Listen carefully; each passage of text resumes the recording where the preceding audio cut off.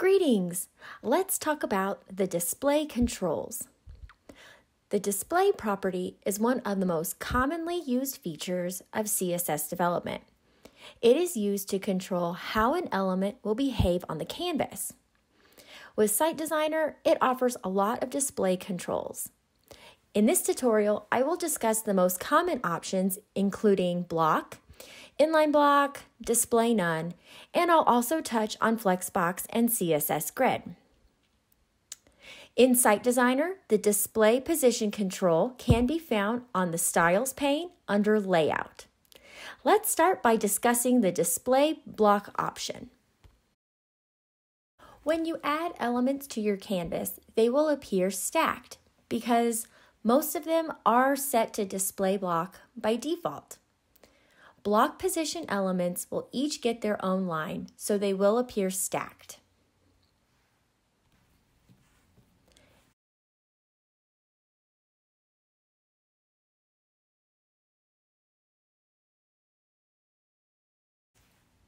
Under the dimension section, you can play with their max width and how much space that they each take up on their line. So for example, my picture, if you click on the measurement control, you can change it to pixels, EMs, VM, or even percent. So in my case, I'm going to change it to 50%. If you want to just center that item, if you select left and right margin to auto, it will pop any block element as center. With the exception of text elements like my heading and my paragraph, text elements, their position is always controlled under the Design Align section. And as you can see, because these items are set to block, they do stack, taking up their own line. This is opposed to if the items were set to inline block, you can have them sit next to each other on the same line, basically side by side. So if I select that picture and change it to inline block and do the same for my paragraph, changing the width of that paragraph to 50% like I did to the image, you'll notice that making them inline block, they'll now sit by each other.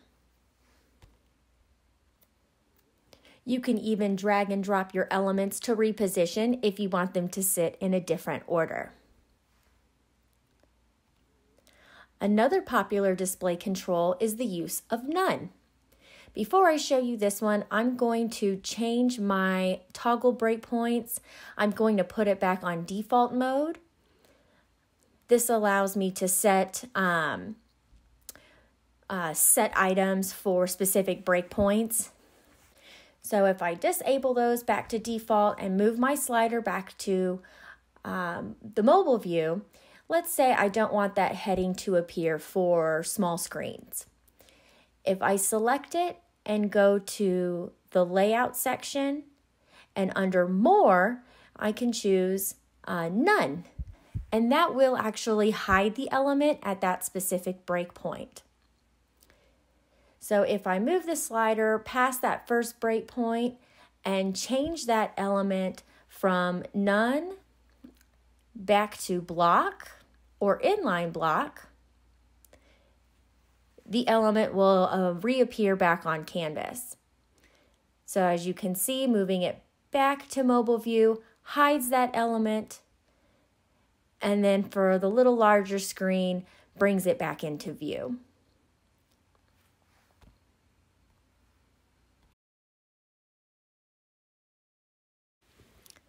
Now let's talk about my personal favorite position control, which is Flexbox. You can use it to manipulate elements that are grouped together within a container element.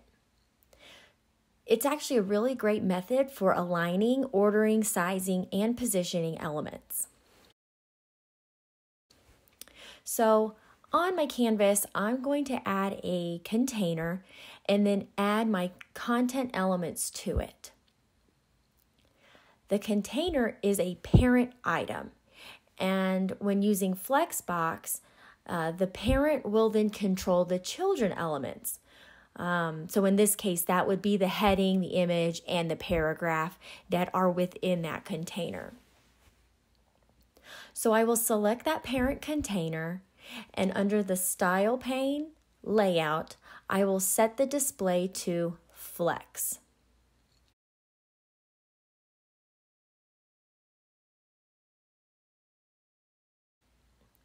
The direction control changes what order the items appear, such as horizontally or vertically, or as listed within the app, it would be column or row. The direction automatically starts as row, but if you choose reverse row, it swaps the elements in the opposite direction, making it a direction column, or reverse column stacks the items vertically. The wrap control allows items to stack if there's not enough space available. For example, if you had multiple images in your canvas, you could make them stack for small screens and stretch out for larger screen depending on the item width. One of the best controls is the Align Items feature, which would allow you to position the items within that parent centered. If you did Flex End, it would push them all the way to the end of the container, or the Start pushes them to the beginning of the container. If you change that direction to row, for example, and change that item alignment to center, it pops them center horizontally. I could really talk forever about Flexbox options, as this feature offers a wide range of position controls, but I'll spare you. Detailed descriptions of each control are available within the help guide, along with examples and hands-on tutorials. Check out that link below. The last display control we're going to talk about today is CSS Grid. CSS Grid is the technique that's been blowing up the web lately, as you can direct where you want content and where it should be positioned by either line placement or by area name placement. We have several help chapters and videos that offer a deep dive of these controls, but today I'm going to demonstrate the grid area placement feature. Grid controls can be applied to a container, which is great for module control, or like my demo here, to the entire body. Area placement will let me specify exactly where the content should lie on the canvas. As you can see, I'm adding in a bunch of elements that I know I will be using in my design in just some random order. I'm also going to pull in a couple of pre-built customizable components for my navigation menu, and I'm also going to pull in a footer from the component library.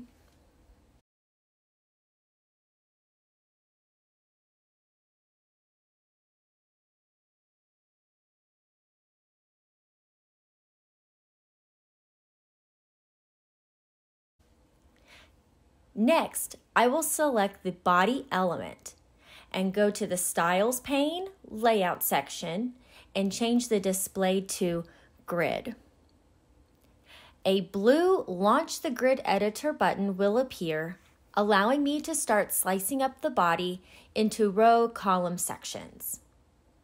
Use the blue plus arrows to build your grid. A plethora of grid settings can be configured, such as column and row width, alignment, spatial gap, and a lot more. But I'm going to keep it basic today in this demo and just leave the spacing as auto for the size. With the grid area placement, I can click on the sections and label where I want the content to sit.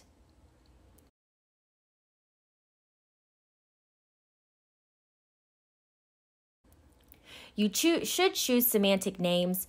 I'm going to keep it pretty basic here, but make sure that they are labels that you can identify easily.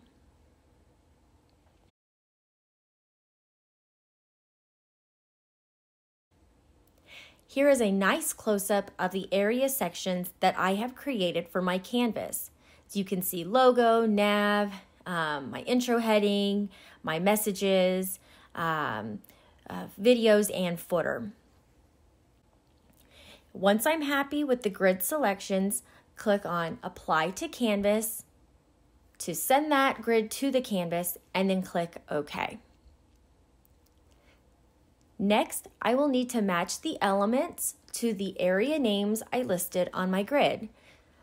One by one, I will select each element and go to the Style pane, Layout, and scroll down to the Grid and Flexbox Layout section.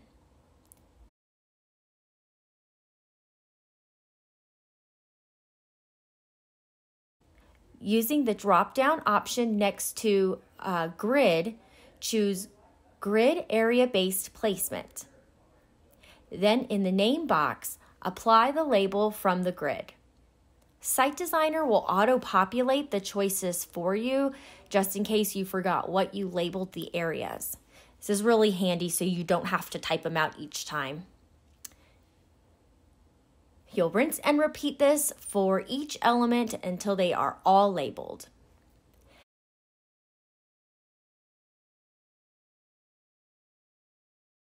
As you apply those area names to the elements, you'll see that they pop into the area of the canvas that we labeled within the grid. This is such a quick way to lay out your content. And if you need to make changes for different screen sizes, or you simply just change your mind about a placement of an item, you simply reopen the grid and tweak as needed.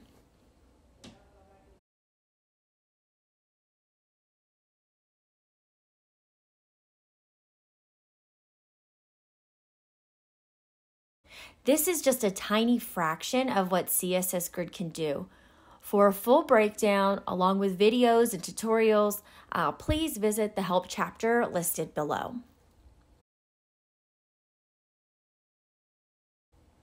Thanks so much for joining me in this demonstration. Liberate your layouts today with these great display options. Have a great day.